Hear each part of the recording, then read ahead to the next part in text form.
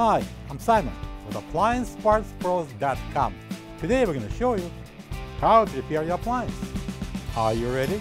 Remember, anytime you work on your appliance, make sure it's unplugged or the circuit breakers are off so there's no chance of electrocution.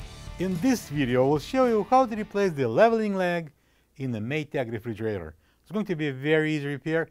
Should only take a couple of minutes to show you how to do it. For this job, we're going to need a socket wrench with a 1/4-inch head and a wooden block.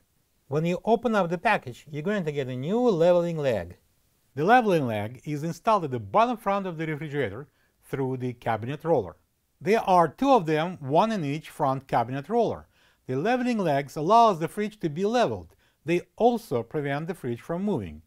If the refrigerator door wouldn't close and you need to push it, check fridge level and adjust it by turning the leveling legs. If the leveling leg is corroded or the threads are stripped, simply replace it with a new one. To get to the part, we need to open the freezer door.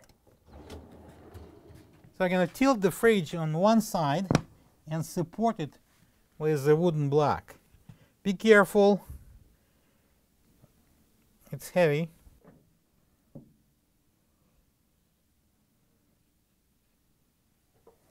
So now I'm going to use a 1/4-inch socket wrench and I'm going to turn it clockwise to unscrew this leveling leg. Bad leg, bad.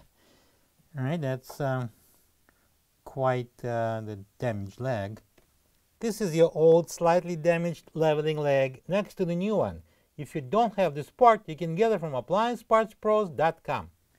So here's a new leveling leg, and we're just going to place it into the hole and turn it to screw in. If you look from the bottom, I'm turning it clockwise. Alright, and we'll leave it like that, and then we're going to adjust it after we lower down the fridge. Alright, so now we can tilt the fridge and carefully. Then we're going to remove that support block and put the fridge back on the floor. So now we can check if it needs to be leveled. Now, depending on which way you will need to adjust the leg, you can use this 1/4-inch socket wrench and we can turn it either clockwise from the top or you can turn it counterclockwise. And now we can close the freezer door. Plug the fridge back in and make sure it's cooling.